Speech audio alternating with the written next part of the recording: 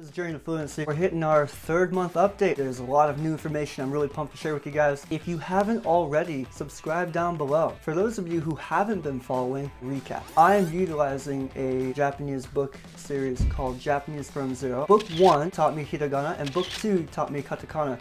And those two together gave me a pretty good beginner foundation. In the last video, I mentioned that reading hiragana and katakana took me a while to understand what was actually being said. Throughout the 3rd month of studying Japanese, I really have become more familiar. Reading hiragana, reading katakana is a lot easier and more natural. That is a byproduct of getting better, making progress. So it's been really fun. Let's move into what I did for the 3rd month. And I did a lot. There's so many things that happened. I can only share a few of the chapters. Ultimately, the whole book, book 3, really every chapter was very helpful. And I went through the book a couple of times. It was probably by far the best month in terms of growth. Chapter 3, basically it taught changing the verbs to the te and ta forms, the do it form, like a command. Another conjugation on top of what I've already learned. It was really hard to remember how to conjugate it. George Trombley incorporated a really cool tool to memorize it. Yeah, I'm gonna hit like a hit single right now, platinum record, make my own cover, whatnot.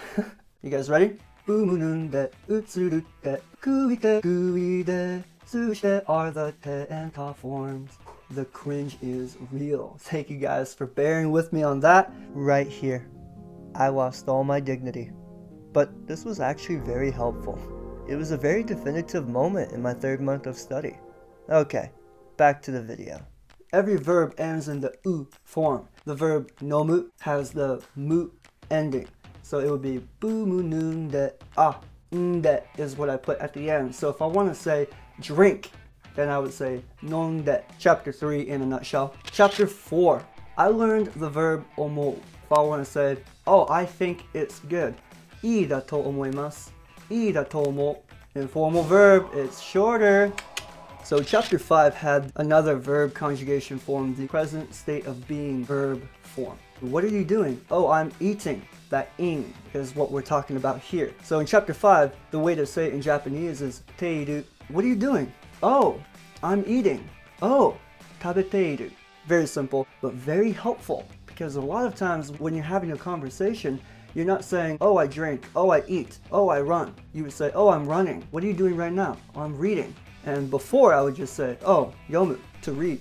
That doesn't sound good. So now I can say yondeiru, I'm reading. The last chapter, very helpful actually, is chapter 9. And you know I'm sitting down on the couch and I'm saying, this is a wall. The wall is white. The wall is not green.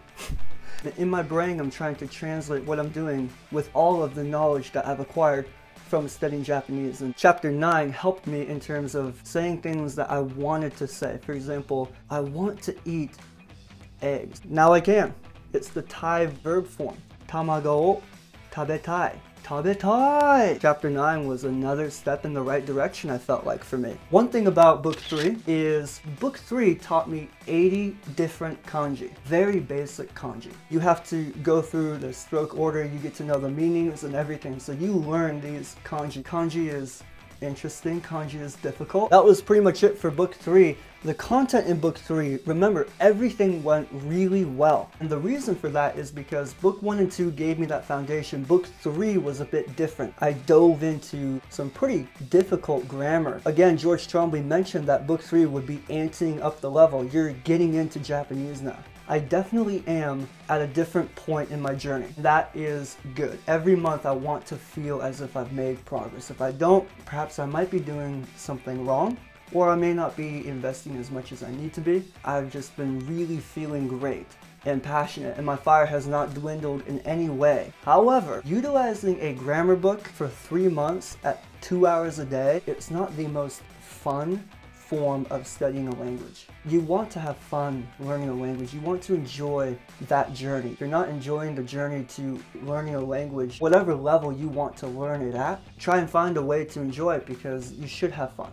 So only really going through a grammar book has not been the most fun. And that's not a blow to George Trombley. His book is amazing.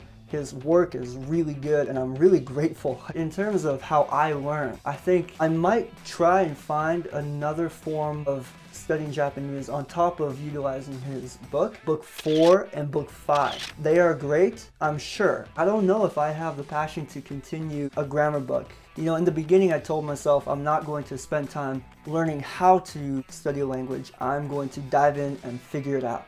And now I've had 3 months to figure it out. I think I'm noticing that I do need to find another form of study. I don't want to spend 10 years to get to a conversational level. I want to spend 3 to 5 years to get to a very high level of fluency. I think everyone has the common sense to know that at this rate, 2 hours a day, going through only a grammar book, I may not reach my goal in the time frame that I would like. The time I put in for the 3rd month of study, again, guys, really nothing changed. So I went through the grammar book, George Chombley's JFZ videos, and I listened to Japanese music. Overall, I spent 2 hours a day, and there are 30 days in the month of January, so I spent 60 hours this month studying Japanese, and now I'm at a total of 182 hours spent learning Japanese. I've invested quite a bit of time. It's almost as if I feel I need to invest more time. And I think that might be why I'm changing my study method or looking into finding something a little different. Who knows? Month 3 has been a blast. I am enjoying my journey to fluency in the Japanese language. It's a beautiful language. It's really fun to learn. If you're on your own journey in learning a language, I hope it's going really well for you. Thank you guys for watching. I really do appreciate your time. It is valuable. If you haven't already, again, subscribe down below, and I will see you in the 4th month update.